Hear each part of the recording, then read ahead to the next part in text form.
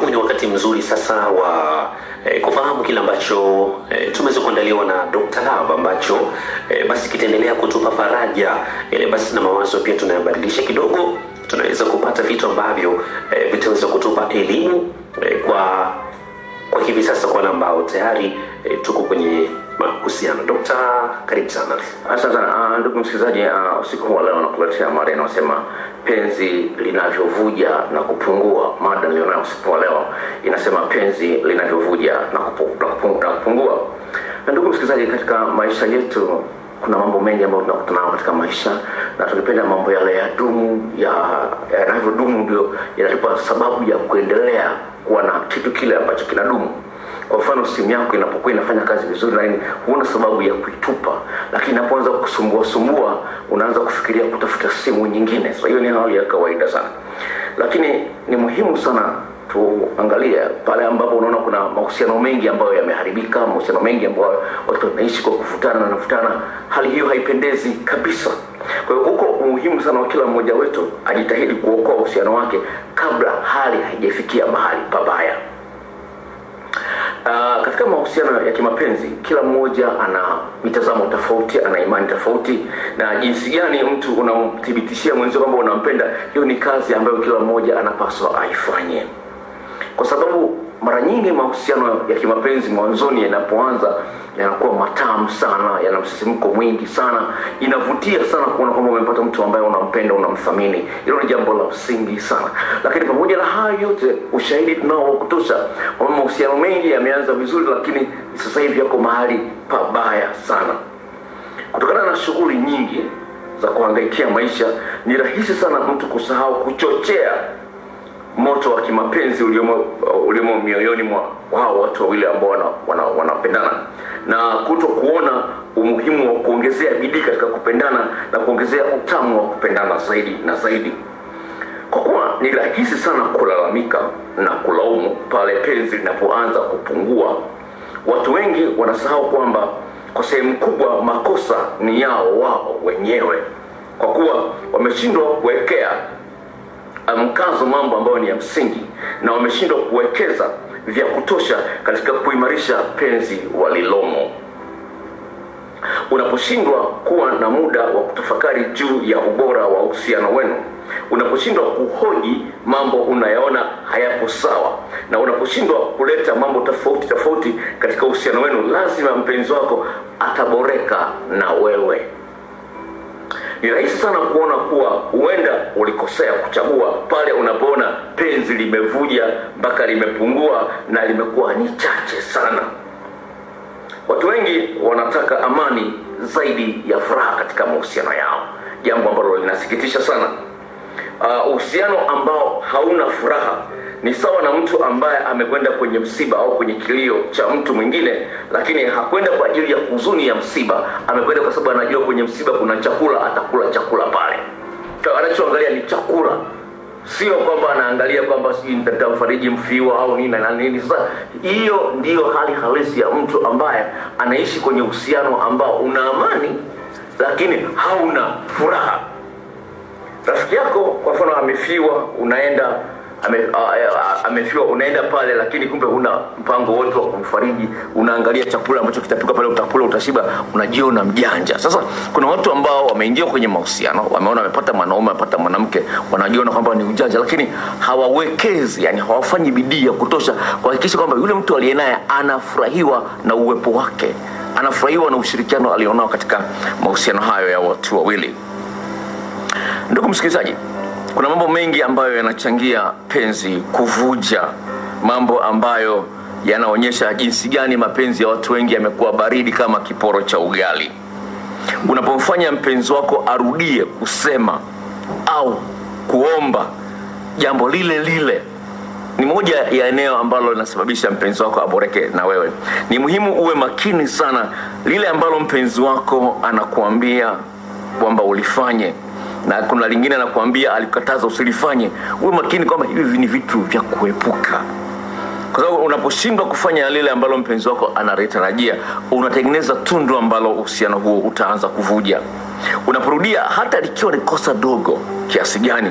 Mpenzi wako anapofikia hatua ya kuona hakuna faida ya kukuambia jambo lile lile, hataona faida ya kuendelea na uhusiano na wewe, au kama uhusiano utaendelea hataona faida ya kuleta mambo mapya, mambo matamu katika uhusiano uliomo. Kubwa ambalo linaonekana kwa uhusiano ambao penzi lake linavuja na kupungua ni kwamba hao watu hawana muda wa kukaa na kuongea kama mume na mke, au kama mtu na mchumba wake.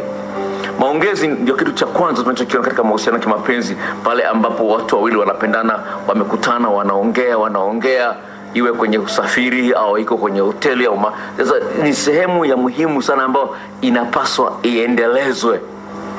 Unapoona kiwango cha mawasiliano kati yako na mpenzi wako kinapungua, tambua hilo ni eneo ambalo penzi litavuja na kupungua vile vile.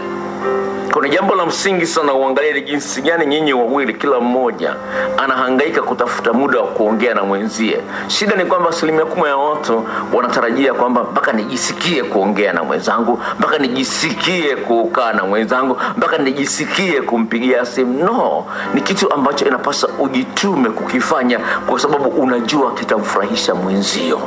Kama vile kununua zawadi. Zawadi huombwi, ni kwamba unaona kwamba umekuona kitu kizuri, unajua hichi kitamfurahisha mwenzangu, unachukua unampelekea. Kwa hiyo mawasiliano na ule ukaribu vinajenga mshikamano wa hao watu wawili kihisia na hata kimwili vile vile. Jinsi gani nyinyi watu wawili mnaona kwamba kila mmoja hawezi akawepo bila mwenzie kuwepo.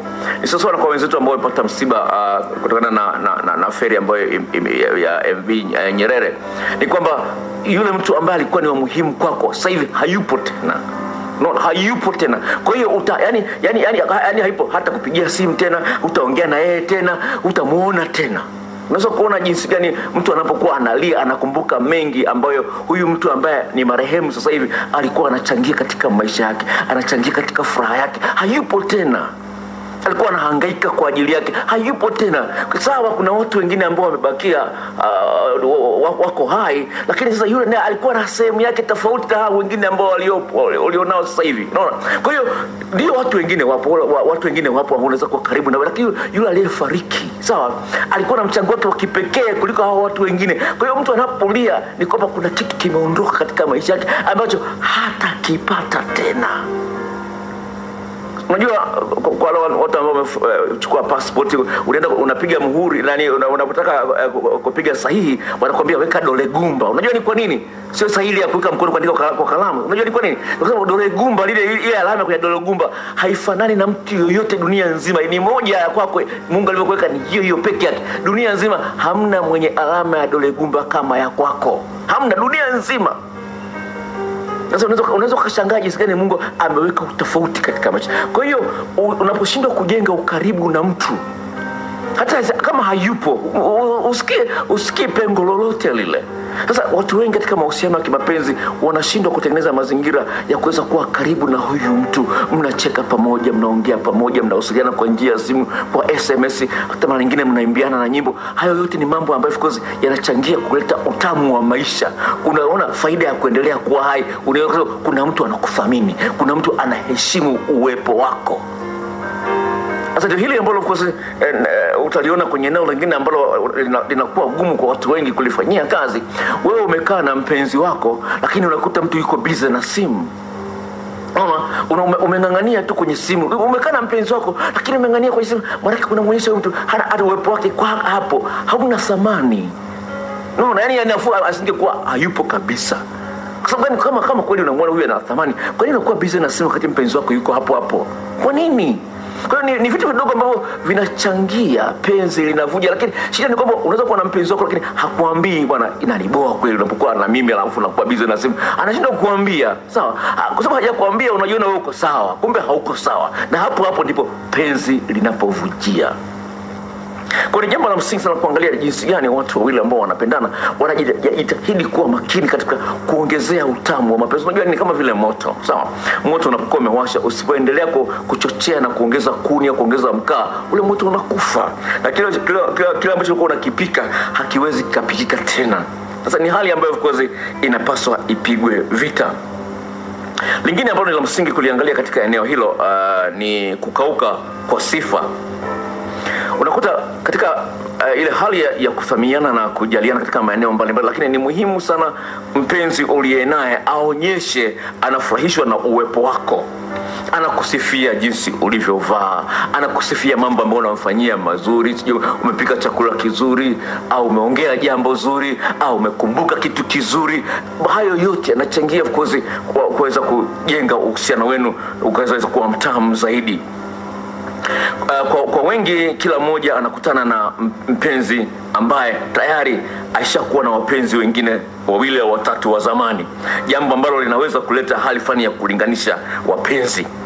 Ili uweze kuonekana tofauti na mpenzi wake wa zamani, lazima ufanye mambo ambayo mpenzi wake wa zamani hakuyafanya. Msifie, mshukuru mpenzi wako mara kwa mara, na vile vile hakikisha kwamba unajitahidi kuonyesha kwamba zile shukrani zako na sifa zako ni kweli zimetoka moyoni. Wote tunapenda sifa hapa na pale. Ukiwa na mpenzi ambaye hawezi kukusifia, haonyeshi jinsi gani anakuthamini wewe, sasa hii vile vile inasaidia penzi kuvuja. Ukiwa na mpenzi ambaye hawezi kuonyesha jinsi gani anakuthamini kutokana na sifa ulizonazo ambazo anasisifia, anaziona mambo ambayo unayofanya, mwenzio anapofanya kitu kizuri, msifie. Ukiona mpenzi wako hakusifii uzuri wako, kwa mfano, maana yake anakuona ni mbaya, anakuona kwamba hupendezi, anakuona huna mvuto, vitu kama hivyo. Kwa hiyo lazima tuweze kuchochea penzi katika mazingira kama hayo. Lingine ambalo of course linasaidia penzi kuvuja miongoni mwa watu wengi, wanashindwa kuacha kufanya walioyazoea. Unajua kuna mambo ambayo unayafanya kwa kuwa umeyazoea. Ni rahisi kufanya kitu ambacho umekizoea, ambacho kinakuzuia kutafuta kitu kipya na tofauti.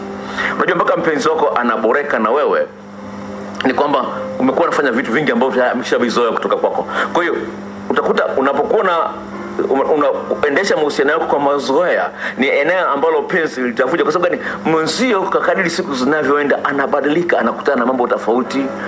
Kuna mambo ambayo unajifunza kwenye tamthilia, kwenye vitabu au kwenye maongezi na marafiki fulani. Kwa hiyo ungependa vitu vingine viongezeke kwenye uhusiano uliomo. Lakini ukiona mambo mlioanza nayo ni yale yale, hakuna mapya, hakuna kushikana mikono mnapotembea, hakuna kubusiana hapa na pale. Unajua watu wengi wanapenda denda tu. Sawa, napenda denda, lakini ile kumbusu mwenzio kwenye shavu, naona kwambia mpenzi nashukuru kwa hiki ulichofanya, au kumkumbatia tu kwamba nimerudi kutoka kazini au ndio tumeonana baada ya siku nzima tujaonana, kumkumbatia, hivyo vitu havipo.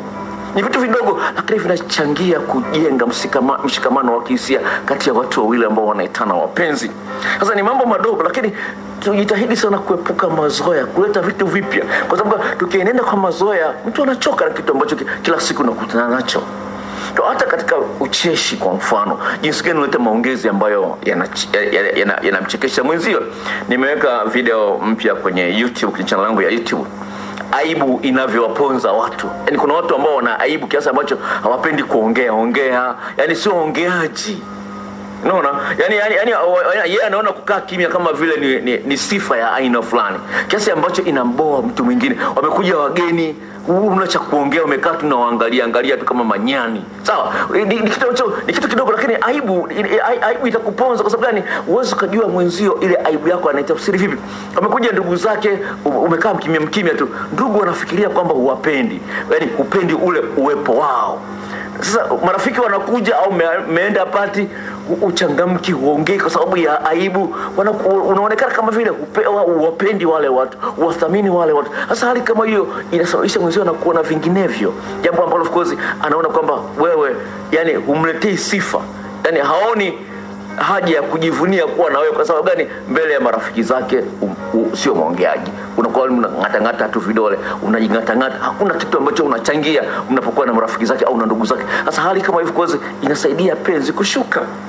Ni jambo la msingi sana ndugu msikilizaji, uweze kuangalia jinsi gani uhusiano wako na ujenga na kuboresha katika maeneo mbalimbali. Ili penzi lisivuje, ni muhimu kuzingatia kwamba penzi linalotiririka katika moyo wa kila mmoja ni penzi ambalo linaendeleza, linakuwa na msukumo mkubwa wa kutosha. Kunapokuwa na hali ya wazi kati yenu wawili, inakuwa ni rahisi kujifunza njia mpya na tamu za kupendana. Kunapokuwepo hofu, mtu anafunga moyo wake kama vile tunavyofunga nyumba zetu. Hofu ni eneo ambalo linaweza kusaidia kuvujisha sana mapenzi. Unajua furaha ya mahusiano ya kimapenzi ile tunakuwa nayo katika hali ya kawaida inatengenezwa katika eneo la ubongo linaloitwa prefrontal cortex. Sasa eneo hili la prefrontal cortex limeunganishwa na mishipa fahamu fulani ambayo inachangia katika kufanya mtu ajisikie furaha, kujisikia uchangamfu. Mtu anapokuambia nakupenda, anakufanyia mambo ambayo unayapenda, ile eneo la prefrontal cortex linatuma hisia kupitia mishipa ya fahamu inaitwa vagus. Mishipa hii ya fahamu inakufanya unajisikia amani, unajisikia furaha, ni kitu kizuri sana. Lakini pale ambapo inapotokea jambo ambalo linaleta hofu katika moyo wako, wasiwasi katika moyo wako, inasababisha matatizo makubwa. Kwa mfano, unapenda upekue simu ya mpenzi wako na mpenzi wako hataki ushike simu yake. Ni kweli kabisa moyo wako unakutuma, nataka nijue mwenye simu yangu, mwenye ile simu mna nini, ameficha nini mle, anaua na chatting na nani. Lakini unapotaka kushika simu ya mpenzi wako anakuwa mkali. Kwa hiyo ndani ya moyo wako, sasa ubongo wako, kuna eneo la ubongo ambalo linaitwa amygdala. Sawa? Katika eneo hilo la amygdala ndio hilo hofu inatikisa. Kwa hiyo ubongo unarekodi tishio, kama vile mtu umefukuzwa na simba au umeingia kwenye eneo ambalo ni latisha sana. Sasa unapokuwa umeingiwa na hofu, ubongo unasababisha kichocheo cha cortisol kinatengenezwa. Sasa kichocheo hiki kinakusukuma wewe aidha kukimbia au kupambana. Sasa unajikuta kwamba huyu mtu amekwambia usishike simu yangu, na wewe unapenda kusikia simu. Kwa hiyo kuna aidha unakimbia au unakimbia. Unapokimbia ni kwamba unakaa kimya, unasema sitashika simu ile tena, sitaigusa simu yake. Lakini ndani ya moyo wako bado kuna kitu kinakusukuma, pambana. Ndio kuna ile hali ya kulipizana kisasi, jeuri, kiburi, hizo zote zinatokana na maeneo kama hayo. Kwa hiyo unapoteza mazingira yote ambayo mpenzi wako anakuwa na wasiwasi na wewe, hana imani na wewe, tayari umetengeneza eneo ambalo penzi litavuja na kupungua.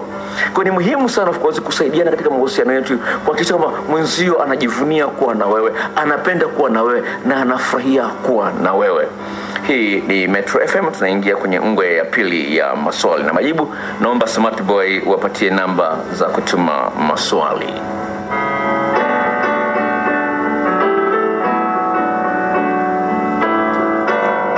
Dakika ya 54 kwa sasa baada ya kutimu saa 4 za usiku wa leo. Bwana, basi swali lako vizuri kabisa.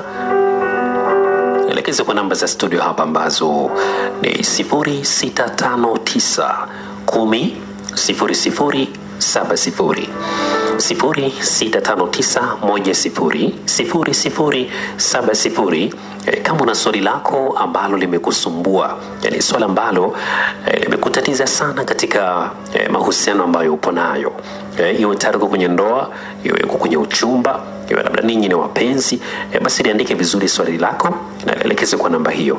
Lakini pia kuna namba nyingine ambayo ni 0754 03 9994, 0754 tafadhali tuma message yako kwa namba hizo mbili. Tofauti na hapo usitume ujumbe wako tofauti na hizo namba ambazo nimekutajia. Kwa sasa tunapata burudani kidogo, alafu nikirudi basi moja kwa moja nitasoma message za maswali na Dr. Love pia atatoa ufafanuzi zaidi.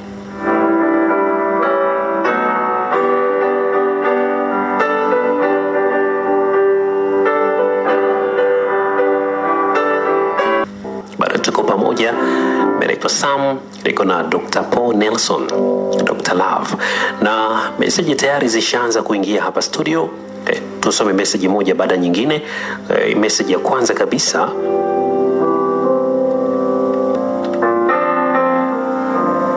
huyu anasema kwamba Dr. mimi mpendwa wangu anataka tushiriki tendo. Anataka tushiriki tendo. Anasema hata nikipata mimba yuko tayari kunitunza kwa kila namna. Hadi analia. Je, Dokta, ni kweli atakuwa ananipenda? Asante sana. Kwanza nimeguswa sana na msiba huu kwa sababu kijana ambaye nilikwambia ametupigia simu, alinipigia simu, amenitumia message akasema na jina, amejitambulisha jina lake, anaitwa Tain kutoka anaitwa Tain kutoka eneo la Malelema Ukara. Yes. Alinipigia. Ndio huyo alinipigia simu, nikampa namba yako. Okay. Anasema tunashukuru sana kwa jinsi ulivyoonyesha umeguswa vipi na msiba huu, na ningependa kumwambia Tain na wasikaji wengine wa Ukara, nitajitahidi nipange safari mwezi wa 10 kuja kuwatembelea Ukara. Binafsi nitapenda kuja kuwapa pole. Tuna wasikilizaji wengi ambao wanatokea kutoka Ukara. Kwa hiyo nitajitahidi mwezi huu wa 10, mwanzoni mwa mwezi wa 10. Naweza katangaza Jumapili ijayo, sina wakati, lakini ni kweli kuna rafiki yangu mmoja ambaye ametokea Ukara vile vile alikuja usini kwangu leo, alikuwa anaelekea kwenye msiba huko. Kuna lifahamu hilo eneo ambalo lilikuwa lina msiba sana. Nikija kwenye swali, nije kwenye hilo swali. Sasa kwenye ni kwamba tafadhali sana napenda kuambia kina dada wote ambao wananisikiliza, ukikutana na mwanaume yeyote anayekwambia kwamba nizalie ndipo ninakuoa, naomba tafadhali sana usikubali. Kwa sababu gani? Kuna wengi ambao wamedanganywa katika misingi kama hiyo. Ukishapata ujauzito mwanaume atabadilika. Sasa nisingependa uingie kwenye eneo kama hilo. Kwa sababu gani? Mwingine aliambiwa kwamba ukitoa mimba ndo nitakupenda zaidi. Sasa usikaamini kwamba kweli, usikubali penzi lako lipimwe kutokana na wewe kubeba ujauzito. Usikubali kabisa. Kwa hiyo ningependa kuambia kina dada wanaosikiza, iwapo unajipenda, hilo usikubaliane nalo hilo kabisa.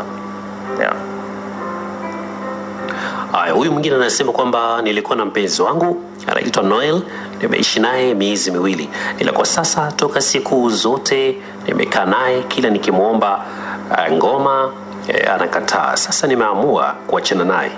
Dokta, labda nilifanya makosa? Hivi napenda niambie wasikilizaji hivi, pale ambapo unaingia kwenye mahusiano ya kimapenzi, usiruhusu mtu akakulazimisha kufanya kitu ambacho wewe ukipendi. Sawa? Usiruhusu mtu kukulazimisha ufanye kitu ambacho ukipendi. Lazima ujithibitishie huyu mtu kweli ananipenda au anataka kunitumia tu. Sasa pale ambapo huna uhakika kama unapendwa, lazima ujitahidi of course kumwonyesha mtu, bwana samahani, bado sijakufahamu vizuri. Alielewa hilo. Sasa hii ndio shida ambayo watu wanaingia ndani ya ndoa, alafu baadaye wanakuja wanatesana. Kwa sababu umeingia ndani ya ndoa ili mradi tu kwamba na mimi nionekane mimi nimeolewa au na mimi nionekane nimeoa, lakini huna ule msingi imara wa kujenga mapenzi ambayo yana utamu na furaha. Kama nilivyozungumza kwenye mada, unapoingia kwenye uhusiano ambao hauna furaha, japokuwa unakuwa na amani, una tofauti na mtu ambaye ameenda kwenye msiba, lakini kwenye msiba amekwenda tu kutafuta kula chakula ambacho kimepikwa pale. Haina faida yote. Kuna jambo la msingi sana uweze kuangalia jinsi gani mtu anakuthamini wewe kama wewe. Lakini unapoona mtu anakulazimisha kwa ajili ya faida yake, huyu mtu hana mapenzi ya kweli. Okay. Mwingine anasema kwamba dokta, anaitwa Nei, anasema nimeolewa na mwanaume aliyewahi kuoa wakaachana na akamwachia watoto 2. Nikawa naishi nao, mama yao akaja kuwaiba, akaondoka nao. Sasa message yake imeishia njiani. Sijui kama tutaweza kumsaidia vizuri. Ni hivi, kwamba mama wao amewaiba akaondoka. Hiyo kesi sio yako dadangu. Kesi hiyo mwachie mume wake. Sawa? Hiyo ni kesi ataishughulikia mume wake. Aliyewachukua ni mama wake ambaye amewazaa. Kwa hiyo isikusumbue akili. Cha msingi mfariji mume wako, muangalie mume wako anasema nini juu ya hali kama hiyo. Kwa hiyo fuata yale ambayo mume wako atayafanya. Isikusumbue akili. Naomba ushauri wako. Toka nimeanza mahusiano miaka 7 sasa, nishatendwa mara 4, lakini niliumia mara ya kwanza tu. Sasa hivi hata nikipata mwanamke nakuwa naye katika mahusiano, lakini siumii hata afanye visa. Hali hii kwa nini inajitokeza, dokta? Asante sana. Asante sana brother, swali lako umeliweka vizuri kweli. Ni kwamba uliumia mara ya kwanza, lakini mara ya pili kama vile umezoea, umekuwa sugu, umii tena. Napenda imetokea mara 4, lazima kuna shida. Haiwezekani kwamba wanawake wote ndio wenye makosa.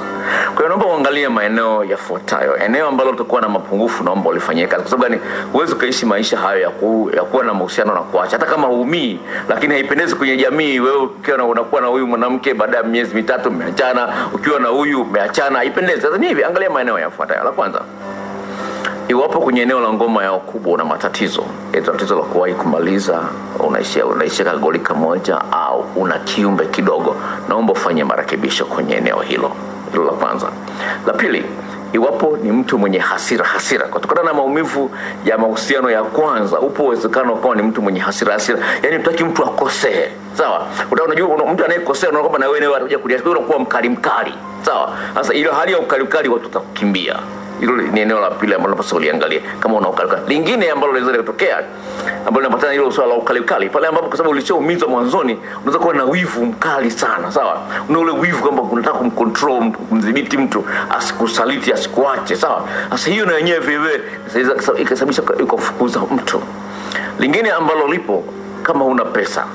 Sawa? Na wanawake ambao unaanzisha mahusiano nao wanapenda pesa, watakuacha. Lingine unaweza kuwa na pesa lakini bahiri. Sawa? Una pesa lakini bahiri, sio mtoaji mzuri. Sawa? Hela watu mtu anaona hela unayo lakini utoi. Hilo na yenyewe inaweza kuchangia. Kwa hiyo angalia lipi katika hayo ambayo nimeongea inaweza kuchangia sana mwanamke kukubadilikia. Okay. SMS nyingine hapa anasema kwamba anaitwa Christopher, anasema kwa nini nikiwa na mpenzi wangu nikitaka hata kumshika anasema muda bado. Sasa yapata miezi miwili. Daktari, kwa nini inakuwa hivyo? Cha msingi ni kwamba huyu mtu hana uhakika na wewe. Namba moja, kama hamjapima, wewe unataka ucheze ngoma ya kubwa. Namba mbili, hujajitambulisha kwa kupata ujauzito, utakimbilia wapi na huu ujauzito. Kwa hiyo hujatengeneza mazingira ya mtu kujiona salama kucheza ngoma ya kubwa na wewe. Kwa hiyo ni muhimu sana uweze kutengeneza mazingira ambayo huyu dada anajiona anakuwa salama kucheza ngoma ya kubwa na wewe. Lingine ambalo lipo, ngoma bado uhusiano wenu una mwezi mmoja tu. Bado huyu mtu hajakusoma vizuri. Kwa sababu yeye labda angependa kucheza ngoma ya kubwa na mtu ambaye tayari ana malengo naye. Kwa hiyo anaona kwamba ana sifa za kutosha za huyu kuitwa mume wangu. Sasa bado eneo hilo bado hajalifanyia kazi kamilifu. Kwa hiyo anaona kwamba anaingia kwenye eneo la hatari na ndio maana anakataa. Okay. Huyu anaitwa Musa Bololo kutoka Kisesa kule. Anauliza kwamba kwa nini mke wangu muda mwingine anakuwa mkali, muda mwingine mpole. Tatizo linakuaje daktari hapo? Kuna sasa ni hivi, bahati nzuri nimelisoma hivi karibuni. Mwanamke anapokuwa amekaribia kwenye siku zake na baada ya kutoka siku zake ana ile hali ya kujiamini kubwa kuliko kipindi kingine chochote kile. Sasa kuna kipindi hicho kuna kichocheo kinachoitwa estrogen kinakuwa ni kingi, kinasababisha anakuwa na hali ya kujiamini sana kipindi hicho. Kwa hiyo ni hali ya mabadiliko kutokana na yeye alivyo. Hiyo ni sayansi imethibitisha kwamba kipindi hicho ni mwanamke anakuwa na hali ya kujiamini zaidi kuliko siku nyingine. Kwa hiyo ni eneo ambalo of course linapaswa uwe mwangalia. Kwa hiyo lazima uanze kuangalia eneo hili linakuwaje. Lakini lingine ambalo lipo ambalo unapaswa uliangalie, jinsi gani huyu mwanamke unamjali kwa sehemu kubwa, unamthamini kwa sehemu kubwa. Kwa sababu gani? Iwapo katika maeneo mengine kuanzia mwezi mzima ule sawa unakuwa unamjali na unamthamini sana, anapofikia kwenye siku zile hata kama zile hormones zinamsukuma anakuwa na ujasiri, lakini hawezi akautumia ujasiri ule kukuumiza wewe. Ni hivi, ni kwamba pale ni kama vile mlevi anapokuwa hajalewa hawezi kukutukana, akilewa anakuwa rahisi kukutukana. Kwa hiyo lakini kama umekuwa na urafiki mzuri na huyu mtu hauwezi kukutukana. Lakini kama umekuwa unamfanyia mambo ya ajabu ajabu kile amekosa ujasiri wa kukutukana, anapokuwa amelewa na kutukana. Sasa kadhalika mwanamke anapokuwa anapokuwa amekaribia kwenye siku zake au baada siku chache baada ameondoka kwenye siku zake, ile hali ya kujiamini inaongezeka kutokana na wingi wa kichocheo cha estrogen. Kwa hiyo ni hali ambayo of course inamkumba mwanamke. Haya, message nyingine anasema kwamba anaitwa Jacqueline, anasema kwamba anampenda mkaka fulani lakini anamuonea sana aibu akiniangalia. Sasa anasemaje? Anasema nifanyeje ili nisimuonee aibu hata kidogo? Sasa ni kweli unampenda lakini bado hamjaanzisha uhusiano. Kwa hiyo aibu inatokana na kwamba hivi atanikubali, atanipenda au vipi. Kwa hiyo hutaki kumpa sababu ya yeye kukukataa. Sasa ili usiwe na aibu pale ambapo unamuona, ni muhimu sana ujitahidi kujilazimisha kutabasamu. Wazungu wanasema kwamba if you fake it you make it. Yaani unaweza ukaigiza kutabasamu. Unapomuona unatabasamu, alafu jitahidi kujilazimisha kumwangalia kwenye macho. Itakusaidia baada ya muda fulani utamuona ni wa kawaida, haitakuletea aibu ambayo mpaka unajisikia vibaya.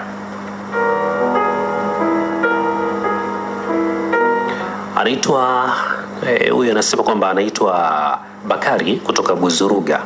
Anasema kuna siku mpenzi wangu alishika simu yangu na kukuta SMS za mahaba lakini nimejitahidi kumwambia na akaelewa. Lakini tokea siku hiyo mapenzi yamepungua kabisa. Nifanyeje Dr. Love? Na hili ni swala ambalo of course linaeleweka hivi. Pale mpenzi wako alipokuta message za mahaba, maelezo uliyoyatoa hayakumridhisha.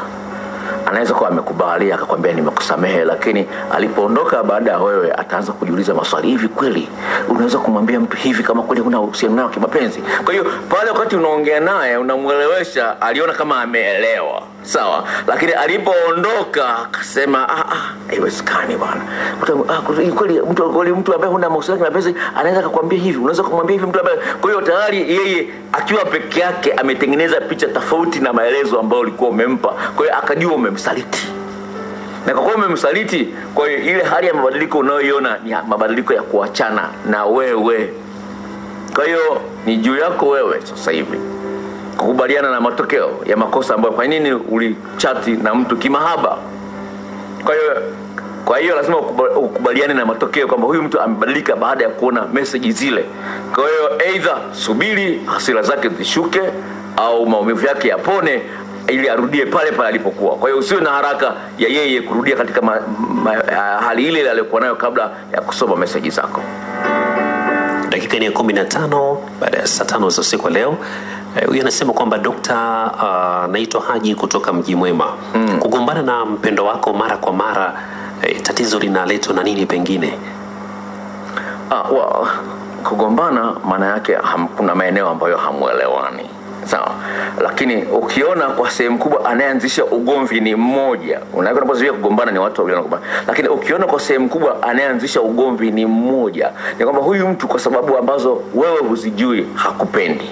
Either una makalio makubwa, either una matiti, either sio mcheshi, either sio mwongeaji, au una pesa, au hujui kucheza ngoma ya kubwa vizuri, au sura yako mbaya kutokana na mtazamo wake yeye. Labda angependa awe na mpenzi mweupe, wewe ni mweusi. Angependa awe na mpenzi mfupi, wewe ni mrefu. Sasa hivyo vitu hawezi akakwambia. Kwa hiyo unakuta kugombana ni kwamba anafanya vituko ili mvunje uhusiano kwa sababu haioni thamani yako tena. Haya, huyu mwingine anauliza kwamba anaitwa Masanja, anasema Dokta, kwa nini wanawake wa ndoa wanarugunika sana kuachika?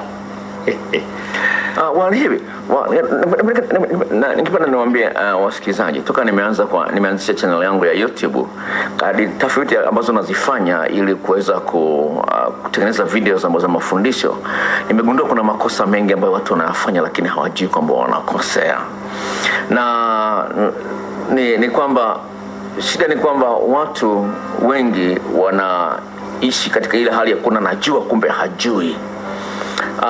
Kwa mfano kuna dada mmoja alikuwa alikuwa muda mrefu amekuwa ananisumbua juu ya tatizo fulani lilokuwa nalo. Muda mrefu ananisumbua kwenye message ya nani. Sasa amekuja ofisini nikamuelewesha, akagundua kumbe tatizo sio kubwa kiasi nilikuwa nafikiria mimi. Unaona nikamuelewesha, yani nilikuwa naye leo jioni. Akasema daktari, nimeenjoy kweli na mume wangu kutokana na hivi na hivi na hivi. Unaona ni vitu vidogo, lakini yeye siku zote hizo alikuwa anakwepa akifikia kwamba anajua, lakini ile hali ya shida aliyokuwa nayo imefikia mahali unaona this is too much. Sasa nikaendelea hivi. Ni dada mdogo hajafikisha miaka 30, sawa, lakini ni kwamba amejifunza kitu ambacho kinasaidia kuboresha mahusiano yake na mwenzi. Anaweza kujisikia furaha kuwa na mtu aliye naye. Kwa hiyo nazungumza hivi, msema wanawake wengi wanavunja mahusiano ni kwamba pale ambapo mtu hajisikii kupendwa kama anavyohitaji kupendwa, inaleta shida sana. Nimeweka kwenye YouTube mada ambayo inasema mapenzi ya dhati yalivyo. Nipenda nizungumzie kidogo hapa kutokana na hilo swali ambalo limekuja. Nasema mapenzi ya dhati yalivyo. Katika hii video ambayo nimezungumzia kitu kimoja cha msingi sana. Ni kwamba pale unapoingia kwenye mahusiano ya kimapenzi, ni muhimu sana unapokuwa unampenda huyu mtu ujitahidi kuchangia kwenye furaha yake, ili pale ambapo mwenzio anashindwa kujitahidi, hata unapomwambia at least na yeye mwenyewe anaona, lakini kweli na huyu mwenzangu anahangaika sana kwa ajili yangu. Sasa hii ni shida ambayo ni kwamba kuna watu ambao ni wavivu, wanatafuta njia za mkato. Na utafuta njia za mkato huwezi kufika mbali, kwa sababu sisi kama wanadamu, sawa, kila mmoja ana makosa yake, kila mmoja ana madhaifu yake, sawa. Huwezi kuwa mkamilifu, hata mimi nakosea. Huwezi kuwa mkamilifu, sawa. Na mke ambaye anakosea vile vile, sawa. Na mimi vile nakosea vile. Lakini jinsi gani haya makosa tunayachukua na kuyafanyia kazi na bado tukaendelea kucheka pamoja, hilo ni jambo la msingi sana. Sasa shida ni kwamba pale ambapo mmoja anajiona yeye ni mbabe, anajua kila kitu, hataki kusahihishwa, hiyo inaleta shida. Sasa utakuta kwa mfano wewe ni mwanaume, una mke, sawa. Sasa unamkosoa mwanamke, lakini mwanamke anaona kama vile unamuonelea. Lakini kweli amekosea, lakini anaona kama vile unamuonelea. Sawa, unamwambia mambo ambayo yanapaswa ayafanye, anasema sasa unanisimanga kwa sababu wewe ndio unanilisha. Una vitu kama hivyo, unaona? Lakini cha msingi unachomwambia ni kitu cha msingi, lakini anatoa tafsiri tofauti.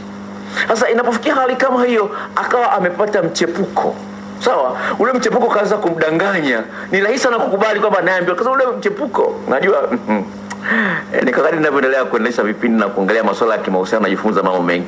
Ile video yangu ambayo nimeweka kwenye YouTube ya utamu wa mchepuko, sawa, ile video inaonyesha jinsi gani mchepuko unakuwa ni rahisi sana kujisikia raha kuliko na mtu ambaye umekaa naye kwa muda mrefu. Sasa hii ndio inawakuta wanawake. Nimekutana na kesi nyingi za mwanamke anaachana na mwanaume, alafu baadaye mwanamke mwenyewe anataka kurudi kwa mwanaume aliyemwacha. Hizo kesi hizo nyingi. Kwa kuna ujinga fulani ambao unachangia hali kama hiyo kujitokea.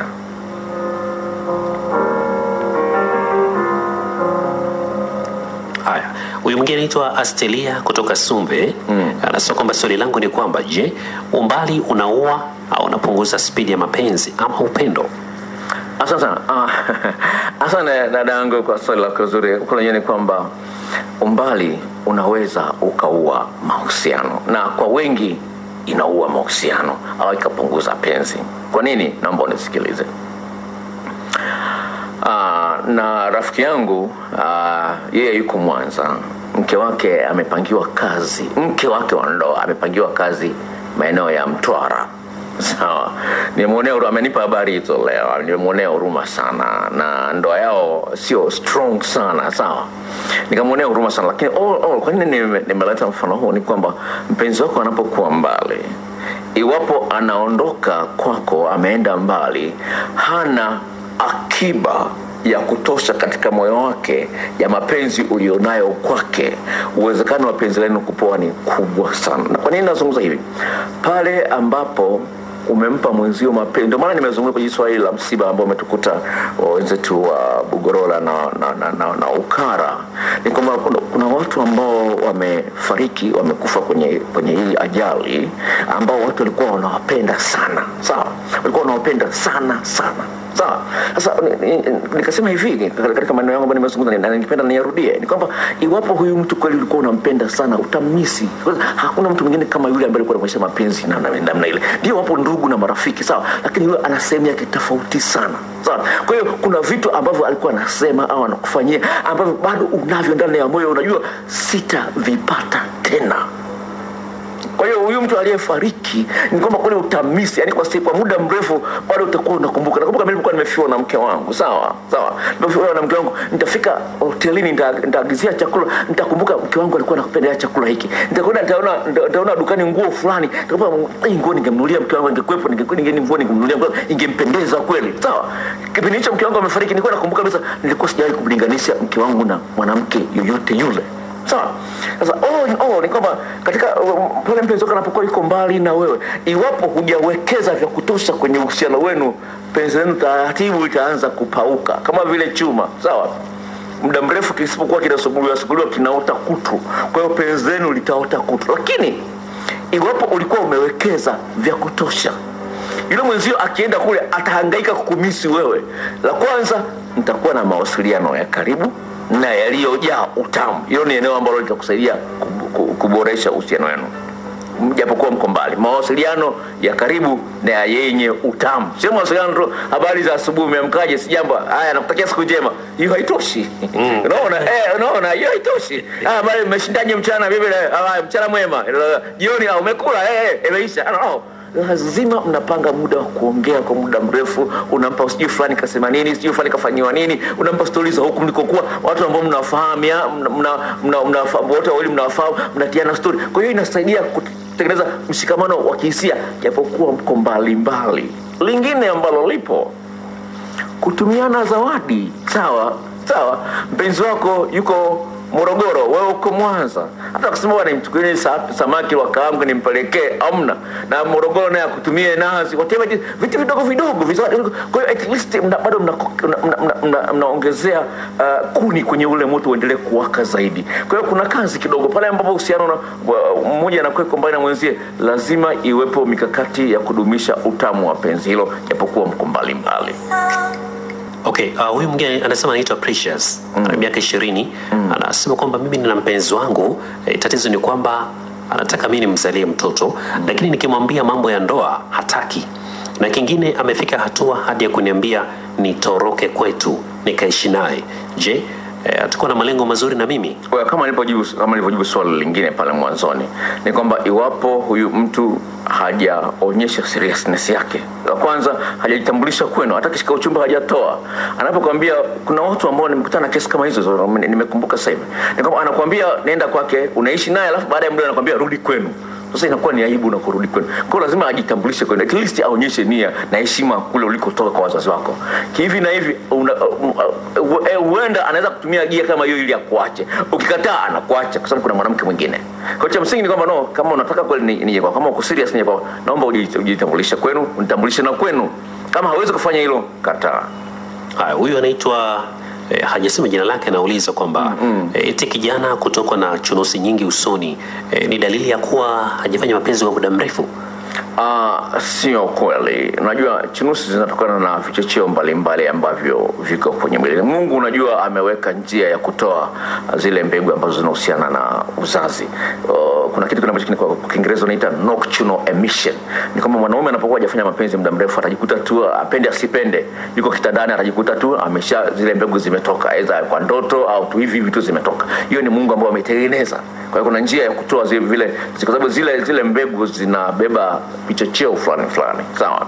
Sasa chunusi kwa kijana kwa sehemu kubwa inaweza kuwa ni stress aidha huna hela, kuna mambo fulani hayajakaa sawa, inasaidia kwa sababu kichocheo kile ambacho nimekizungumza katika mada kinachoitwa cortisol ambacho kinahusiana na stress vile. Sawa. Hiki kikiwa king of course kinasababisha hali kama hiyo. Mwingine hata inafikia hali ya kuweza kukuta ngozi zinawasha. Kwa hiyo sio kwamba kwa sababu hujafanya tendo la ndoa mara kwa muda mrefu. Haya, hapa kali kidogo na uzito wake pia. Anaitwa Yohana kutoka Makuu. Yeye anasema kwamba miaka yake ni 23. Tatizo lake ni kwamba mdomo wake huo unakuwa ni mzito sana, yani ajui kwa approach. Sasa anasema kwamba sijui kumtambua mwanamke anayenipenda, sababu toka kidato cha kwanza mpaka cha 6 nimesomea shule za wavulana. Sasa nakuomba tu daktari unifanyeje ili na mimi nipate nimpendai? Napenda kwambia binafsi mimi vile ni tukuanzia form 1 mpaka form 6 nimesoma shule za wavulana. Nimesoma O level nimesoma Bagamoyo Sekondari, mkoa wa Pwani. A level by then ilikuwa ni sasa hivi itakuwa nimesoma Ihungo, mkoa wa Bukoba High School. Sawa. Kwa hiyo mimi mwenyewe binafsi mpaka namaliza high school, namaliza form 6 nilikuwa sijakutana na msichana yote ile. Sawa. Nimeanza kufanya mapenzi nikiwa niko chuoni na umri wa miaka 25. Sawa. Kwa hiyo ni hali ambayo ipo kwa sababu huna uzoefu. Nilianza kutongoza kidogo nilipoingia JKT. Sawa. By then JKT ilikuwa ni mwaka mzima. Siku hizi kinasikia ni miezi 6 3 sina uhakika. Lakini msingi ni kwamba usijisikie vibaya kwamba hujatongoza mwanamke, sijui hujawahi kulala na mwanamke, usijisikie vibaya. Cha msingi unaangalia priority yako, yani kipaumbele chako ni masomo. Hicho unapaswa kukiangalia. Sasa swala la kwamba sina uzoefu wa kuongea na nini, na kualika utembelee kwenye channel yangu ya YouTube. Kuna video ambayo nimeweka sayansi ya kutongoza. Hiyo channel inabebwa na jina la Paul Mwaipopo, PAUL. Usiandike Paulo, andika Paul Mwaipopo. Kwa hiyo ukiandika Paul Mwaipopo kwenye kutafuta kwenye YouTube itakuja picha yangu ya kwanza, alafu kulia kuna mada zote. Tafuta mada inayosema sayansi ya kutongoza, utajifunza mambo mengi sana hapo. Okay, anasema kwamba yeye ni mwanamke ana umri wa miaka 28. Anasema kwamba ana mume lakini huwa hajisikii vizuri kitaka ngoma kubwa. Anasema kwamba daktari, nifanyeje? Okay, hujazungumza ndoa yako namna gani, lakini napenda nikusaidia hivi. Pale ambapo una mwanaume ambaye hajui jinsi ya kuandaa kwa usahihi, yeye anachojua ni kupanda tu. Mwanamke baada ya muda fulani hisia zinakauka kabisa. Sawa, lazima uwe na mwanaume ambaye anakujali, anakuthamini na anakuwa hana haraka ya kukuingilia. Asilimia kubwa ya wanaume wana tabia kama hiyo. Kwa napenda kuambia dada zangu wote ambao wana matatizo kama haya kutokujisikia tendo la ndoa, msidanganyike kuambia kwamba sijui una tatizo la nguvu za kike. Si kweli. Sawa, una watu ambao wametunga msemo huo ambao hauna maana yote. Si kweli kwamba wanawake wana matatizo ya nguvu za kike. Wanawake wana matatizo tu ya hamu ya tendo la ndoa, lakini hii inatokana na wanaume walionao ni wajinga, hawajui jinsi gani ya kusababisha mwanamke apate hisia za tendo la ndoa. Nazungumza kama mtu mwenye experience, nazungumza hadithi za paka na panya. Sawa, nazungumza vitu ambavyo na ushahidi navyo. Sawa, yani kuna mwanamke unamkumbatia tu na mbusubusu tu anakuambia tayari nimeloana. Sawa, vitu kama hiyo. Unamshika tu, hujamvua nguo wala nini. Sawa, mwingine anakuja kukuambia ameshafika nyumbani na anakuambia bwana unajua yani nimejichafua. Hiyo ni vitu ambavyo vipo. Kwa hiyo napenda kuambia dadangu, tatizo haliko kwako, tatizo liko kwa mumeo. Lakini nakualika na kitabu ambacho kinaitwa Ufundi katika Kupenda. Kitabu hichi kina chapter 2 muhimu sana kwa wanandoa. Kuna eneo la mwanaume jinsi ya kumwandaa mwanamke na mwanamke kumwandaa mwanaume. Na napenda kuambia ndugu zangu wa Ukara, kama nilivyowaambia na mpango kupanga safari ya kuja Ukara, nitakuja na vitabu in case mtakuwa na interest ya vitabu. Nije kuwapa pole na mpango safari na miaka mingi sana sijasafiri, lakini kutokana na msiba huu na mpango wa kuja Ukara. Kwa hiyo napenda kuambia ndugu zangu wa Ukara na mpango wa kuja mwanzoni mwa mwezi wa 10 kuja kuwatembelea, kuwapa pole. Okay. Yeah. Upande mesi nyingine huyu anasema kwamba okay, anaitwa John, anasema daktari, swali langu ni kwamba na mchumba wangu tukiwa tunashiriki tendo la ndoa anakuwa anang'ang'ania na kunieleza naomba fulani umwache. Daktari, hapo huwa sielewi anamaanisha nini? Okay, la kwanza ni hivi, ni kwamba wakati ule unacheza ngoma ya kubwa anapata utamu mkubwa sana. Sasa anashindwa kufikiria kwa nini utamu huu unampatia na mtu mwingine. Anasema kama ungekuwa yule mtu mwingine utamu ungekuwa mkubwa zaidi. Kwa hiyo anakuambia achana na yule, kwa sababu kwenye kile kipindi cha chorus ndio hapo anakuambia ujumbe, bwana yani utamu huu unaonipa sitaki mtu mwingine auonje. Kwa hiyo anakuambia achana na yule kwa sababu anakupenda kutokana na vitu ambavyo unampatia. Kwa hiyo anamuonea wivu kwa nini yule mtu mwingine apewe kitu ambacho kinapaswa kuwa special kwa huyu mtu mmoja. Haya, Brian anasema kwamba daktari, na mpenzi wangu nikishika simu yake ni ugomvi na anazira hata kula. Nifanyeje hapo daktari? Hao kwenye saikolojia wanaitwa control freak. Control freak ni mtu ambaye anataka akutawale. Kwa hiyo anataka akulazimishe. Kwa hiyo pale ambapo unashika simu yake alafu ananuna, anakasirika, maana yake anakuambia sitaki kama ushike simu yangu. Yaani kama unataka usiano ufe, shika simu. Kwa hiyo ana michepuko ambayo hataki uijue. Kwa hiyo maana yake amehalalisha hiyo michepuko, anaiona ina faida kwake. Kwa hiyo ni juu yako kufanya uamuzi ufanyaje na mtu wa namna hiyo. Kwa hiyo mimi siwezi kuamua kufanya. Lakini cha msingi ni kwamba ana michepuko ambayo hataki uijue. Metro FM pamoja na wewe. Okay, kwa sasa tumerejea tena hapa kuendelea kusoma message ambazo unaendelea kutuma studio kupitia namba ya studio ambayo 0659100070, lakini kwenye namba nyingine ya 0754 039994 daktari atakuja kuzisoma baadaye kidogo, baada kwa nimemaliza kusoma huku tukuja kumruhusu pia naye aweze kupitia huko. Hii hapa message anasema kwamba yeye ni binti ambaye bado ni bikira, ana miaka 18. Sasa huwa anapenda sana kujiridhisha mwenyewe, lakini huwa hapati ile raha ambayo huwa inatakiwa. Sasa afanyeje? Anaitwa Angel. Napenda nikupe pole dadangu Angel. kwa bahati nzuri nimeweka mada kama hiyo kwenye YouTube ya wanawake wanaojichua. Sasa kwenye ni kwamba unasema kwamba unajitahidi kujiridhisha mwenyewe lakini upate raha ya kiwango. Ni kwamba unapofanya mchezo huo ukiwa peke yako, la kwanza huenda ufahamu wako wa maeneo husika ni mdogo.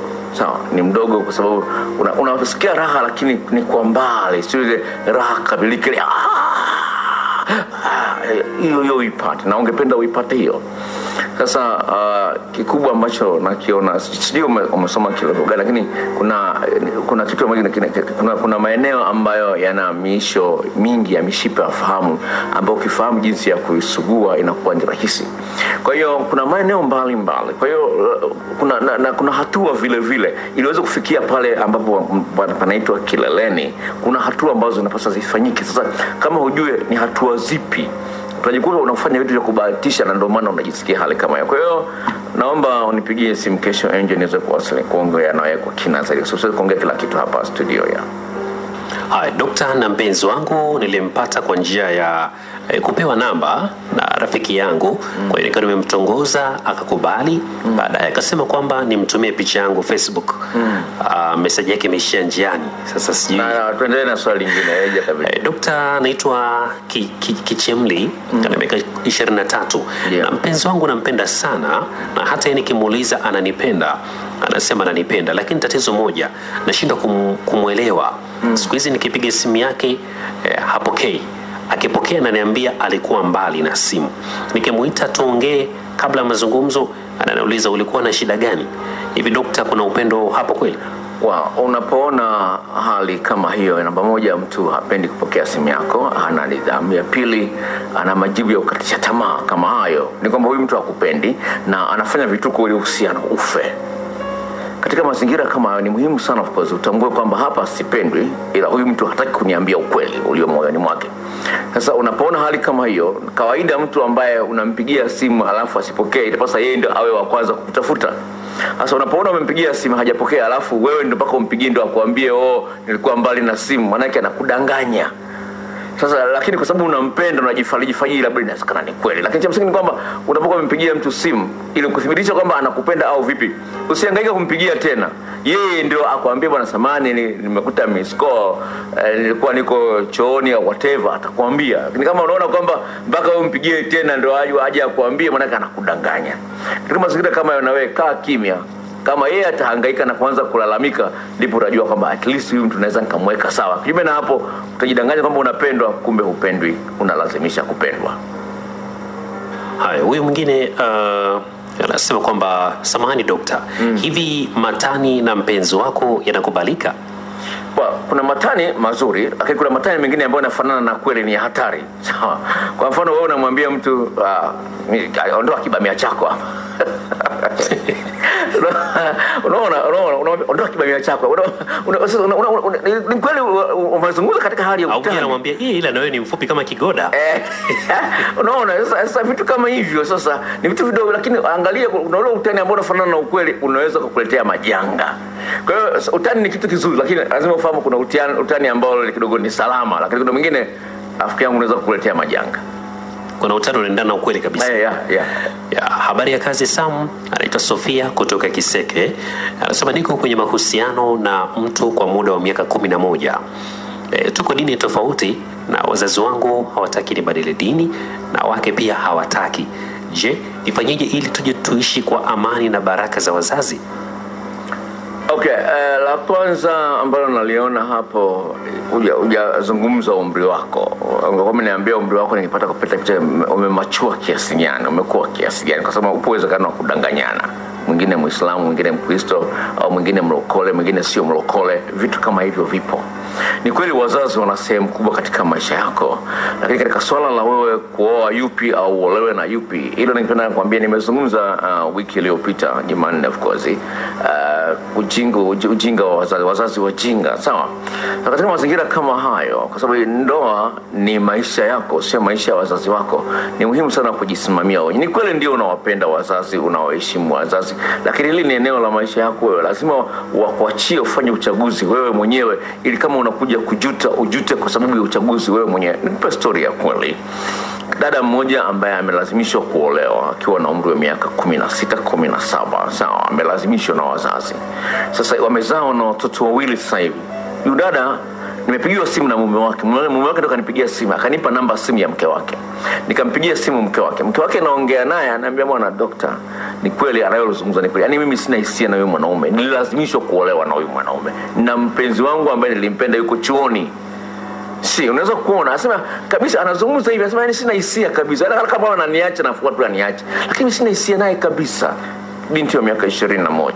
Sasa unaweza kuona. Kwa hiyo ninapozungumza swala la kulazimisha lina hatari zake, japokuwa sasa wataki kukubali kwamba hata hizo zipo. Wanataka kujifurahisha wao kwamba umetuheshimu kwa sababu dunia nzima inatuona tumeheshimu masharti ya dini zetu. Ni mfano mmoja ambao ulitokea kwenye kanisa ambalo nasali mimi, sawa. Huyo binti ni mzazi wake mmoja ndi mlokole, mzazi wake mwingine hajaokoka, sawa. Sasa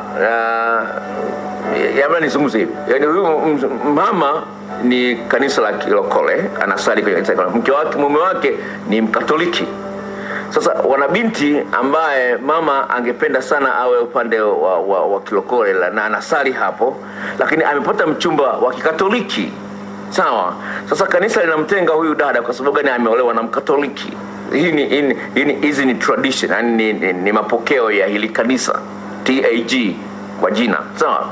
Sasa binafsi mimi niliumia kwa sababu sikukulia kwenye kanisa hilo, lakini mke wangu ambaye amekulia kwenye makanisa ya kilokole analifahamu hilo. Kwa hiyo alipoona mimi nashangaa, alinishtukia, sawa. Lakini binafsi mimi sikubaliani nalo kwa sababu gani? Haya ni maisha ya mtu, sawa. Ndio kuna malezi ya kiroho na nini, lakini huyu ni mtu mzima, sawa. Atahukumiwa kutokana na yeye mwenyewe anayochukua, sawa.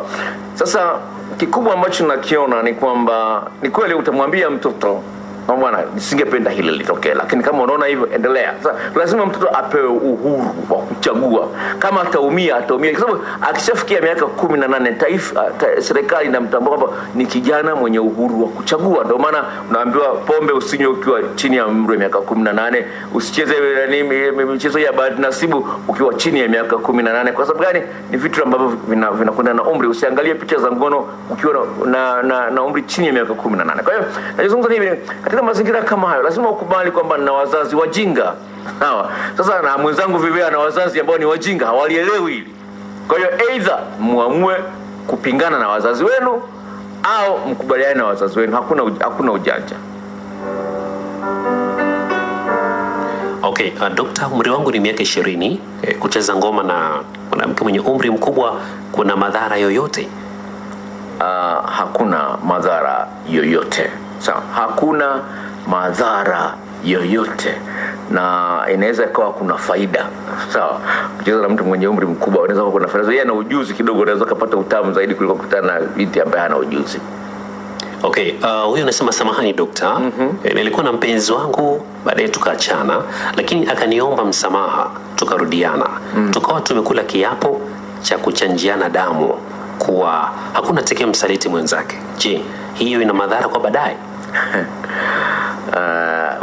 Kwanza ningependa nikwambie wasikilizaji wote ambao wananisikiliza hapa sasa hivi na wale ambao wananisikiliza kwenye YouTube, kwa sababu kipindi nitakiwa kwenye YouTube vile, sawa. Naomba niwaambie na wanaonisikiliza kwenye kipindi hiki na wale ambao waisikize Metro FM lakini wananisikiliza kwenye YouTube, napenda niwaambie hivi: kamwe usikubaliane kuchanjiana damu na mtu yoyote au kuwekeana tattoo na mtu yoyote.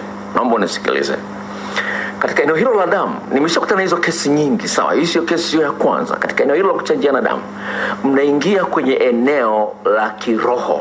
Biblia inazungumza hivi: uhai wa mwanadamu uko ndani ya damu, sawa. Sasa ni hivi, unapochanjiana damu mnaingia kwenye eneo la kiroho. Mtakapovunja uhusiano wenu kwa sababu yoyote ile, mnaalika majini, mapepo kuwashughulikia. Napenda kwambia ni eneo la hatari sana, sawa. Yaani hatari yake ni kwamba upo uwezekano wa kutakuja mtaachana. Uwezekano tena ni mkubwa, sawa. Mdanganyana. Msingi wa nyinyi kuendeleza uhusiano wenu, msingi wa nyinyi kutokusalitiana unategemeana na msingi gani katika Mungu ambaye ana control mioyo ya wanadamu, sawa. Kwa hiyo kama Mungu si anayetawala mioyo yenu, basi shetani atatawala. Na shetani kazi yake ni kuharibu, kutokana na mafundisho ya kwenye Biblia. Kwa hiyo cha msingi ambacho naomba, kama msingi wenu hauko katika Mungu, kwamba nyote nyinyi ni wacha Mungu, msitegemee kuchanjiana damu kutawasaidia. In fact, kutawaletea matatizo makubwa zaidi. Utajikuta mtavunja uhusiano, alafu uwezi ukadumu kwenye uhusiano mwingine wote. Mahusiano mengi yatakuwa yanavunjika hivyo hivyo. Kwa hiyo utakuwa ni mtu kuweka viraka siku zote, jambo ambalo sio zuri. Haya, message moja alafu utacheki na huko pia. Sawa. Huyu anasema kwamba Dokta, nina mume wangu hatuna amani mpaka sasa. Alafu leo wakati natoka katika kazi zangu nikasimamishwa na mdada ambaye simjui kabisa, akaanza kunitukana. Haikutosha, akanipa mpaka SMS alizochati na mume wangu. Nilipomuuliza mume wangu akakataa. Namba alizokuwa akichati naye ni namba za mume wangu. Naitwa Devota, nisaidie katika hilo. Napenda nikupe pole Devota, kwa sababu ushahidi unao, na kama ulivyozungumza mwenyewe ni kwamba huyu mwanamke humjui kabisa, lakini kumbe huyu mwanamke anakujua. Kwa maneno mengine, mumeo amekuwa anamwambia madhaifu yako wewe, aidha yao ya kweli au ya kutunga. Na hii ndio kawaida ya watu wanaosaliti. Nina mpango wa kuweka video kwenye YouTube, mambo ambayo mpenzi wako anayekusaliti hataki uyajue. Moja kati hayo ni mabaya ambayo anamwambia yule, kwani yani anampa yule sababu za kukusaliti wewe, ni madhaifu yako yote, aidha uogi, sio nini, hata kama mengine sio ya kweli atampa. Kwa hiyo huyu dada anakuwa amepewa matumaini kwamba wewe utaachwa, yule ataolewa, kutokana na madhaifu ambayo mume wako amemwambia huyu mwanamke. Amepewa matumaini kwamba wewe utaachwa, sasa yeye ataolewa. Sasa shida anayopata huyu dada, mpaka amekushambulia, anaona kwamba inachukua muda mrefu kwa wewe kuachwa. Sawa, sasa anaona ayakoroge zaidi kwa kukuambia, bwana, angalia message ambayo unachati na mume wako, mambo anayoniambia kuhusu wewe. Akakupa yote ili wewe uvunje ndoa, ili yeye aingie kwenye ndoa yako. Umemwambia mume wako ukweli, na kwa bahati mbaya simu ya yule dada huna, kwa hiyo huwezi kumwambia kweli niliziona, lakini wewe mwenyewe una uhakika kwamba ile namba ni ya mume wako na ni kweli alikuwa anachati hayo. Sasa hapa ni juu yako wewe kufanya uamuzi, ufanye uamuzi, kwa sababu tayari umepata ushahidi kwamba huyu mwanaume anakusaliti na hana mpango wa kuvunja usaliti huo. Utaendelea kwa sababu ahadi alizompa yule ndio ambazo zimempa ujasiri wa kukushambulia wewe ambaye huna hatia. Yeye ndio mwizi, lakini anakushambulia wewe mwenye mali. Kwa hiyo ni jambazi yule. Kwa hiyo ni juu yako wewe, napaswa uangalie afya uhusiano wako ukoje. Kwa hiyo ukitaka ushauri zaidi, namba yangu ya simu mtaipata, utanipigia simu kesho, au wewe uje na mume wako ofisini niweze kuwashauri jinsi gani ya kuondokana na hilo jambo, kwa sababu mko mahali pagumu. Okay, hapa ya mwisho Dines, anasema mimi na mzazi mwenzangu, yani mimi hata simuelewi, but ana play part yake vizuri kwa mtoto, na mimi pia nikiwa na shida sometimes ananisaidia. Lakini kinachonishangaza Dokta, haonyeshi kama ananipenda, lakini ananifuatilia, alafu anawivu vibaya, na huwa hatuishi wote. Yeye yupo mkoani. Nifanye nini, maana simuelewi huyu? Tatizo hilo ambalo naliona hapo ni la umbali. Sawa, tatizo hilo hapo ni la umbali, na huyu na aidha na mwanamke mwingine huko aliko. Lakini pointi ambayo umeongea, ambayo nimeingia kwenye akili yangu, ni kwamba umesema anatunza mtoto ambaye umezaa naye, na wewe ukipata na shida mara nyingine anakusaidia, lakini unasema haonyeshi kunipenda. Naomba unisikilize msikilizaji, unanisikiliza hapa au unasikiliza kwenye YouTube, ni hivi. Huyu dada anaongea kitu cha msingi sana. Kama alivyozungumza kwenye mada, pale ambapo uko kwenye uhusiano una amani lakini huna furaha, una tofauti na mtu ambaye ameenda kwenye msiba, lakini sio kwa ajili ya kuwafariji waliofiwa, ile kwa ajili ya kula chakula cha kwenye msiba. Sasa huyu dada hajaridhika na hilo la kula chakula cha msiba, anataka awe mhusika kamili wa uhusiano aliomo. awe na sehemu kamili katika hali halisi ya uhusiano huo. Kwa hiyo angependa mke wake anamuita baby, akija anamsifia hapa na pale, angependa at least hata anamuimbia na wimbo, hata kama anakuja tisha anamshika mkono na nini na nini. Kwa hiyo sasa anaona kama anyonyesha ananipenda, huu wivu ni wa nini? Kwani anakuwa na wivu sana? Mbona nionyeshi? Kwa hiyo kuna mwanya ndani ya moyo wake, kuna nafasi kubwa ambayo ina utupu, ambayo baba anayesema anampenda, anajali mtoto, anamjali mwanamke mara nyingine hivi, lakini kuna nafasi fulani ambayo hajaizibwa vizuri. Kwa hiyo napenda kwa hivi, ni jambo la msingi. Ndio maana mara nyingi kama umekuwa msikilizaji wa kipindi hiki, huwa napenda kusisitiza umuhimu wa kutengeneza mazingira ya uwazi na ukweli, ambapo unajisikia huru kumhoji mpenzi wako. Sasa nachokiona ni kwamba una uhuru wa kumhoji mpenzi wako. Kama uhuru huo unao, basi naomba utumie vizuri. Ni hivi, mwambie ningependa hili liwepo, hili liwepo, hili liwepo. Kwa sababu haya yote ni mazuri unaoyafanya, unajali mtoto na mwingine kwa na shida unanisaidia, lakini ningependa na hili na hili na hili liwepo. Kwa hiyo at least umfundishe mpenzi uliye naye jinsi gani akufanye wewe ujisikie unapendwa kikamilifu. Okay, kuna message vile vile zimeingia kwenye simu yangu hapa. Tafadhali usipigie kwenye namba hii na 2094. Nimeanza kusoma maswali kutoka kwenye simu hii hapa. Okay, kuna mwingine alikuwa anapiga hapa. Okay, anasema naitwa habari Dr. Nelson. Nashukuru sana kwa kunipa upeo wa kujua mapenzi. Mpenzi niliye naye hana upendo wa dhati, yani kama uliona nilivyo na mpenzi wangu, japo najua itakuwa vigumu kumpata mwingine kwa nina matatizo ya kiafya. Basi tuwasiliane ndugu yangu, naweza kukusaidia. Asante kwa shukrani kwamba mada ya leo na mambo ambayo nimekuwa nayasema naweza kusaidia kupata picha ya uhusiano ulionao. Naitwa Daudi, nipo Shinyanga, naomba ushauri dokta. Sijaoa, lakini nilikuwa na mchumba, kumbe ni mke wa mtu. Alikuwa ananificha. Nimekuja kujua ana ujauzito. Sahizi kashajifungua mtoto wa kiume. Anavyodai ni mtoto wangu na wanaishi na mume wake, na bado ananitaka nifanye naye mapenzi kila siku. Dokta, nifanyeje? Wako wanawake wengi kama hao ambao wako ndani ya ndoa lakini wanachepuka, na wengine wanawachumba lakini huku bado wanaendelea kuchepuka na wanawake na mabinti wengine au na wanaume wengine. Ujauzito ule ni wa kwako, sawa, kwa sababu kweli ulipanda mbegu kwenye hilo shamba, lakini tambua ile shamba sio la kwako. Kwa hiyo cha msingi kubali hasara. Ni kwamba udanganywa au umetapeliwa, kubali hasara. Lakini all in all, unachopaswa kufanya ni kuvunja uhusiano na huyu mwanamke. Vunja uhusiano. Kwa sababu gani? Hujaoa, na kwa bahati mbaya niambia umri wako, lakini cha msingi ni kwamba umetambua ni mke wa mtu, basi vunja huo uhusiano. Swala la huyo mtoto ni wa kwako, subiri. Huenda hata hiyo ndoa haitadumu, itakufa.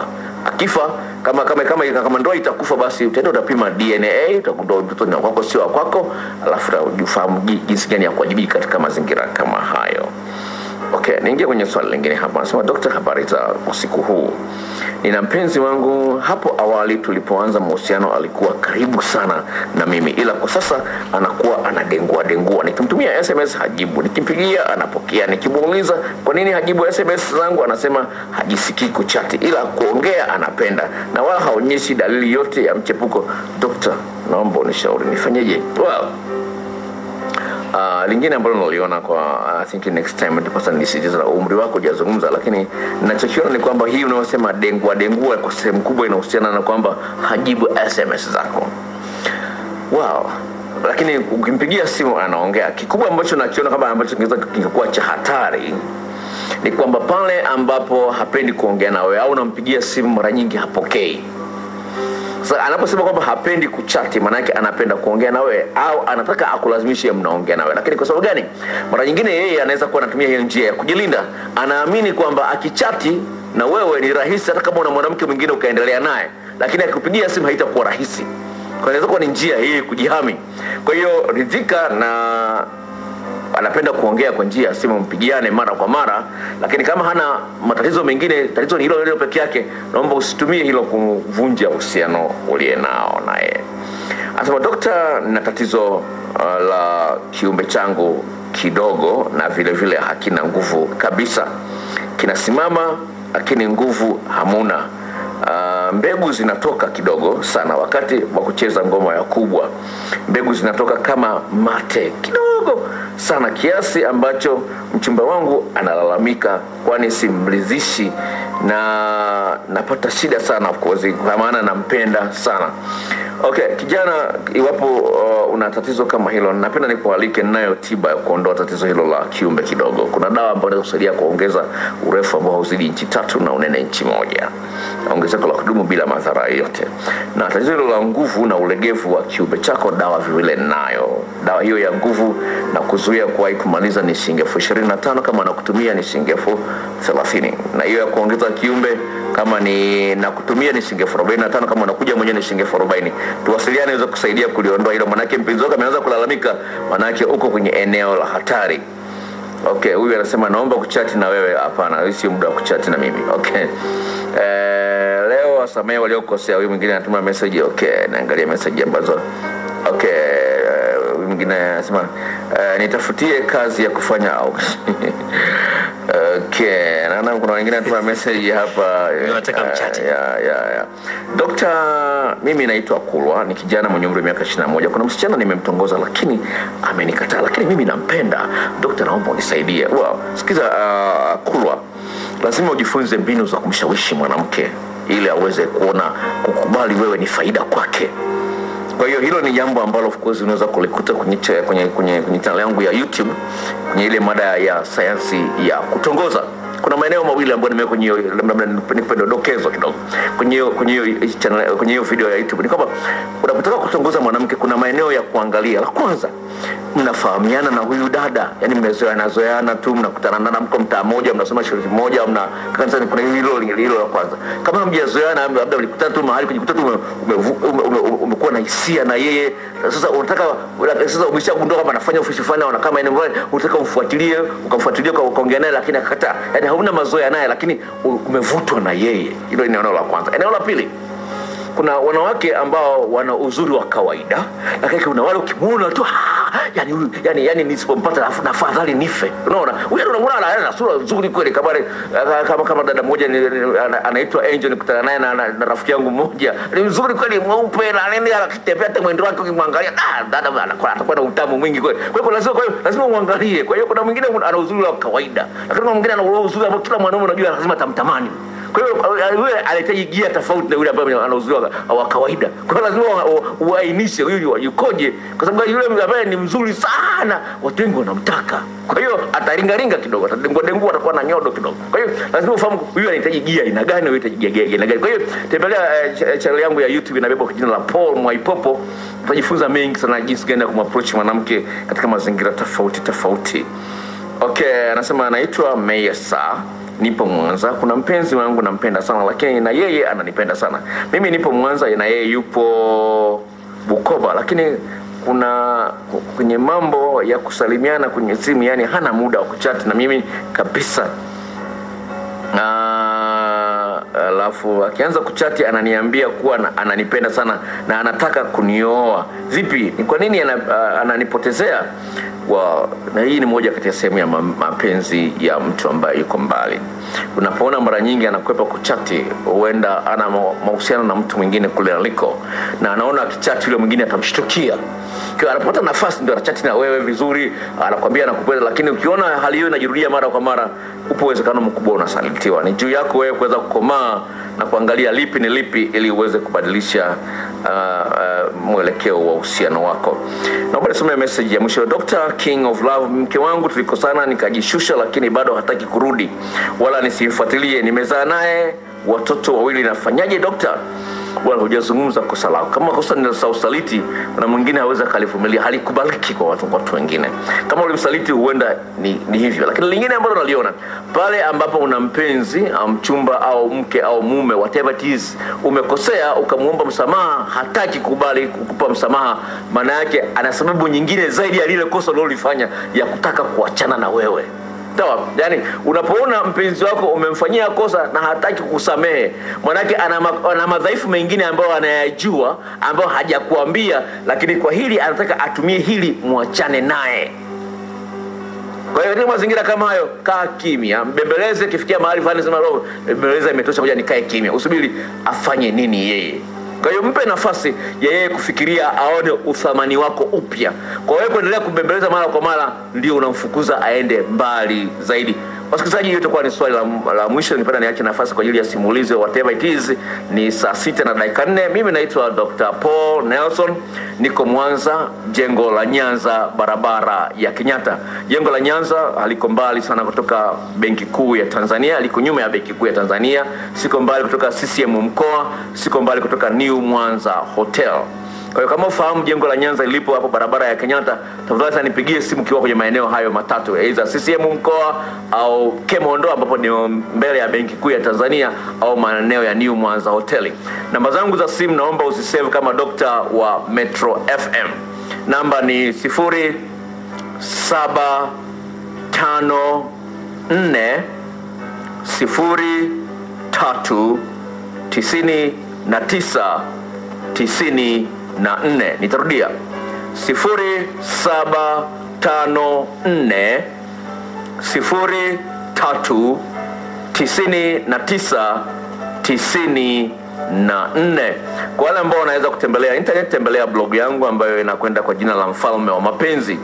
Usiachanishe maneno, andika mfalme wa mapenzi.blogspot.com, mfalme wa mapenzi.blogspot.com. Na kwa wale ambao wangependa kutembelea channel yangu ya YouTube, inabebwa na jina la Paul Mwaipopo, PAUL Mwaipopo.